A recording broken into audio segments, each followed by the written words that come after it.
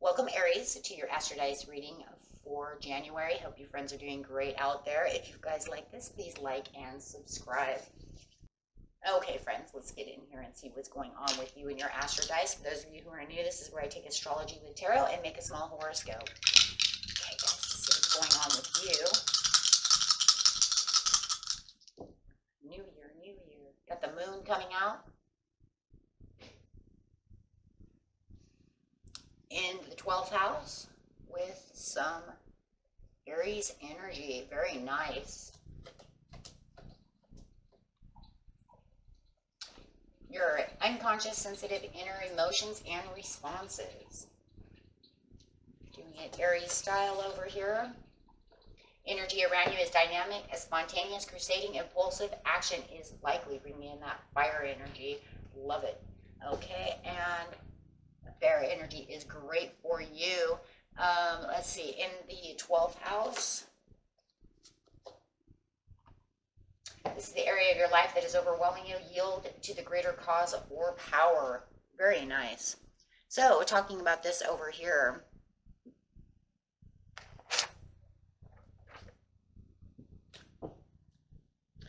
Let's get straight over here to what you want. Get straight over here into your situation. Your situation is taking place in the beginning of the month, the middle of the month, and the end of the month.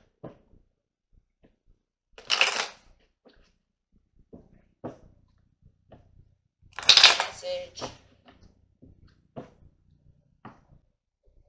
We have the Three of Pentacles. I love that.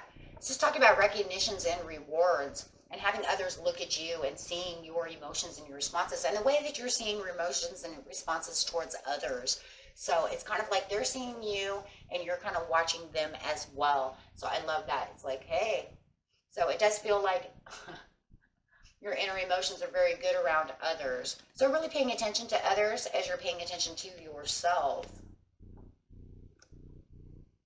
And the the Knight of Wands, excuse me, coming out upside down. There's a lot of manifesting going on, but there's also this thing that's saying I'm not as passionate about this as I was. I do feel like I have my recognition and my rewards, but I'm not feeling as crusading right now as I did before, because I feel like I'm in a good place. Wow, because you've learned something. Really learning something about maybe someone, some situation, whatever was overwhelming you. So it does feel like you're kind of taking a step back from a situation. But I like it because it's saying it's okay, because my responses towards the whole situation in the beginning of the month is I'm recognized. I've learned that this is where I should be. You could be recognized by a Libra or a Gemini or both. We have two people here standing here. Really, as well, you still could be impulsive. It's upside down. Could still be impulsive, but it's just not as crusading as it was. And I think that's just because whatever you're looking for, my friends, if it was a job with the Three of Pentacles over here, it's saying I found the job that I want, so I don't have to go looking for something else. And I've learned that this is a place that I think is going to be very good for me. Yeah, you patiently planned this a lot with the Seven of Coins. Yeah, because you've put all your energy exactly where you want to be. This is going to have a great payoff for you, though, in the end. And let's go ahead and clarify on the Knight of Wands. Impulsive action is likely to occur since it is upside down, so it is talking about being a little over-emotional. So having that over-emotions kind of spring up over here for you. So it does feel like, yeah, I'm feeling a little over-emotional, but I'm feeling real good as I'm going. I just feel like there's a little bit of over-emotion because you have this person over here. This person over here has shown you that they're changing. So as you're being rewarded over here, you know, and you can patiently plan all the new things that are going on around you, it does feel like the impulsiveness towards your job is doing a great thing. If you're ready to invest any kind of money, you can go ahead and do so. You have the green light. But it does feel like you could have this Gemini or this Libra over here who is giving you a little of emotional unrest, I'm going to say, because they've changed. It almost feels like they've changed their mind. They're watching you. They want, yeah, they're watching you. They've learned something, and I think they've learned that they want you back, and this is what the change is. The change is I see you doing very well, and I would like a piece of that. I think that you've changed in a lot of ways, and I want to come back. Now, look, we're getting ready for Mercury retrograde, January 14th. So this could be definitely something that they're very much thinking about as how much they want you. And there's kind of this emotional upsetness going on within them, which is actually them coming towards you, speaking their truth. If they do not speak their truth, for some of you, they will. For others of you, they won't. They're just showing their emotional discretions against you. Ace of Swords in the middle of the month. Three of Cups, Queen of Cups. So if they know that you already have a new love, it looks like they know that they have a new love, and it looks like you're being rewarded with this new love. Oh my gosh. But you also are keeping your emotions very good over here with whatever's overwhelming you. With the Ace of Swords over here, this is a fresh new start that you've been looking for, and your emotions are very good, and your responsiveness is very good. It looks like you've done a lot of meditating, and you're going to keep yourself meditating in the mid-month, so this is very good, kind of focusing on yourself and your achievements. But it does look like you might have a little bad luck over here with this other person. If you feel like you have this new love with this person that you want within your life, it looks like this, wow, and you're trying to hold tight to them. It just feels like this other person's trying to get in their way. You got somebody manifesting you. And it could be this, if it's a Gemini, Libra, it could also be a Capricorn. They could be trying to manifest you to come back to them. They want to get closer to you. They're trying to hold tight. They want to work this out, but they also might see that you have this Queen of Cups, who is your new love. This is why the Three of Cups is coming up right side up, and that you're feeling emotional, and they believe that you have found your one, but they want you to escape them. Wow.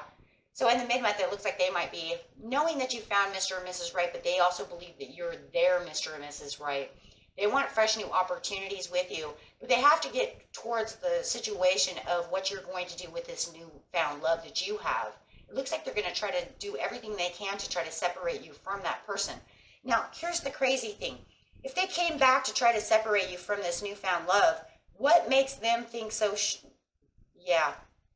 self-assured that you're going to take them back? And number two, what kind of ego is that to even believe that if I destroyed someone's relationship that I would totally want you back when you come to cause drama and try to mess up something? That's why I think it's just all manifesting. That's why I don't think they're actually coming back. I think they're just going to think and try to manifest.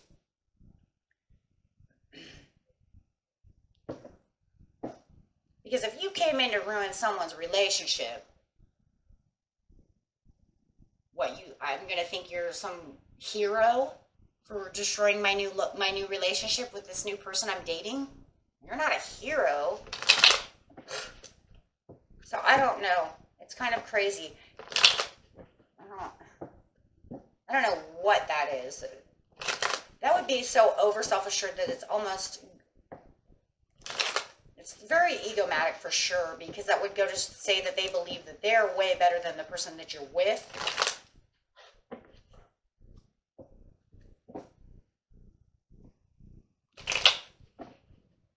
They couldn't be really a 100% narcissist, because a narcissist wouldn't give a crap. They would just move on and say, well, too bad for you. Narcissists don't do that. So this is somebody who has like emotional imbalances and emotionally, some kind of an emotional issue. Could be emotional, what we call emotional immatureness. That's what these kind of people do. And then they have this kind of weird ego that go with it. But definitely I wouldn't say that they're a narcissist, because that's not narcissist behavior. Narcissists would never come back because they would destroy who they are. See, because if they were a narcissist, they would say, no, because that would be against everything. I'm going to make you crawl back to me. I'm not crawling back to you. Everybody knows this. So I'm going to say emotionally immature and a little egomatic to go with it, to think that they're better than everybody else. High strung on a high horse.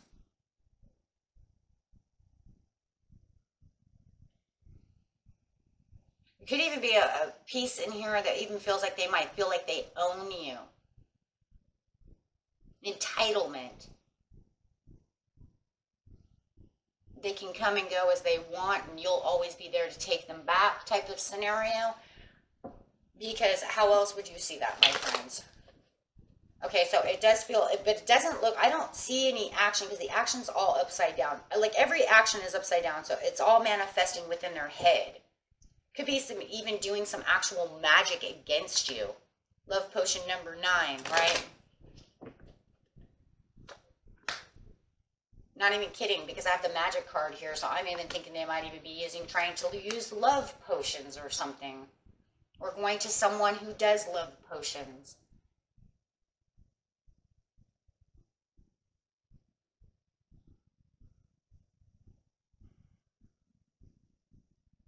Most love potions are failures. In fact, if anything, it just attracts all kinds of weird stuff. It usually doesn't do, because we have freedom of will. Freedom of will, that's why love potions are would be considered dark magic, because it would be getting rid of your freedom of, your freedom of will. It's literally against the universe. That will just come back to hurt them. More than likely, it's not going to do anything to you. That's what everybody has to understand. Don't go get these love spells. They only hurt you. They don't do shit to anybody else. They really don't. You have freedom of will. The universe is not going to allow some magic to come and take away what is yours. And it's evil to think anyways, right? Oh, I can't have you, so I'm going to put a love spell on you. Go find your own person. Okay, I'm telling you. Anytime I see that, I just it gets under my skin. It's just like, really? Are you really that desperate? That's called desperate, right? That's like you couldn't get any more desperate than that. It's like there's 1 million fish in the sea and 7.4 billion people on this planet, and you're going to tell me you can't find somebody to love you? You better go look in the mirror. Check out and do some shadow work. Figure out what's wrong, why nobody else wants you. Oh boy, my friends. 2 of Swords. The Emperor. Yeah, you've got the Golden Touch and Midas Touch over here, and you have a lot of directions coming towards this full moon.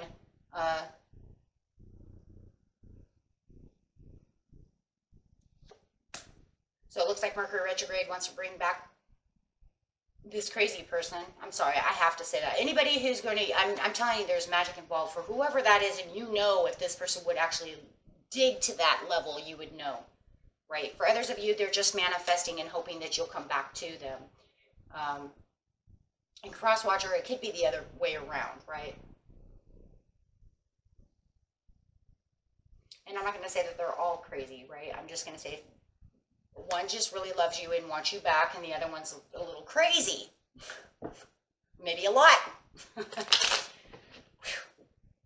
Sweating over here now. I'm almost like, oh boy. Okay, underdetermined. You still have this person underdetermined. Now they're not moving toward you, but you're also saying, you know what, I know that you're there and I'm underdetermined to even want to go towards you. I have the Midas Touch over here. I don't have anything overwhelming me right now. I'm sitting pretty in my own Emperor spot right here now. You have a lot of opportunities, a lot of things going on over here. So even if this person came riding back on their horse, you're very underdetermined to even want to think about them. It looks like you already have somebody. For a lot of you, you already have a new love for a lot of you. And you're just more focused on what you have and how they treat you, right? This 10 of Swords over here, you might actually now get the phone call from this person. This person is actually now with the 3 of Wands traveling towards you. Now they want to come see you. Oh my gosh, now they want to come in and show you their love. Now they want to show you this and show you how depressed they are and how they feel about you. It kind of gives you 10 of Swords though, because it kind of makes you feel kind of down and out about them a little bit for the majority of you. But others of you, you feel like you're kind of in cage and they're kind of pushing you against the wall, trying to make you surrender to a love that you don't want. With the King of Wands over here, but you're keeping, once again, you're keeping your wits about you because you know you have the Nine of Coins. Look, you don't have anything that I want. I'm very happy. And a lot of you that don't have new love, you're saying, I'm happy single, okay? And I'm doing very well for myself, right? It's definitely, yeah. It's definitely during this full moon of the 24th, because I have the moon card coming in. So around that full moon of the 24th, it's saying yes, because you know what? I'm more focused on myself and where my dreams go. I'm not worried about what you're doing. And you're keeping that authority alive for yourself, really working on yourself and what things that you want to achieve, right? And guys, it doesn't even look like at the very end. I mean, you're very happy with the new situation that you have, right? If you have this new love, okay? Not all of you do. Some of you are very single and very happy. No matter what it is, in the end, you're actually more worried with the full moon about what's going on with your achievements and yourself than you are the new love or this person who wants you back. You're more worried about what's going on with yourself. And, you know, that's very good, though, because it's going to keep you in a very good balance and a very good self-reflective area for the end of the month. Because you can start to see all the things that are coming through. Starting to actually, you know, have a reflection of what's going on within your life that's keeping you stable and keeping you achieving the goals that you're going after and the goals that you are achieving at this time. And this does show that because you have the Emperor and the King of Wands, okay? And with the Nine of Coins, even if you're not single, it's also showing you all the rewards, right? All the blessings that you have and all the things that are coming towards you. Really worried about what's going on for the new year, than worried about all this stuff that's coming around you. All these people's drama, all this, that, this, and the other. It's like new love, that's awesome, you know? But overall, I'm worried about myself. And sometimes we have to do that within the 12th house. And it's kind of taking that step back to say, okay, you know what? Everything's a little overwhelming. I just need a little bit of me time to kind of self-reflect on what's going on so that I can get my New Year's resolutions down and start really getting grounded and focused on what I need, right? For my life, okay? For my, what? 10 of Cups. And yeah, the new love could be in there. But, you know, this new love might not even be a love. It could just be, I'm dating. Love is a big word. You know, I'm in this new relationship. I'm in this new, you know, I might not be even in love with a person. I'm just dating. I don't even know them that well yet to say that they're a love, you know. Baby steps. Why don't you just find somebody and be like, new lover, I love you. No, it doesn't work like that. Right? So you're really just trying to work out all the little kinks and bumps that are going on is really what it looks like with the moon over here, really reflecting. Okay, and let's see what the moon has to say, talking about the full moon over here. Got these new moon cards. Let's see what Spirit has to say for the overall message of the month. Overall, all you need to do is trust in the universe with the first quarter moon in Aquarius. So really trusting in the universe and knowing that the universe has your back and that everything that you're going for is really, you know, in your favor. But having the trust in the universe that, you know what, I put all my trust into you and we'll have this all work out.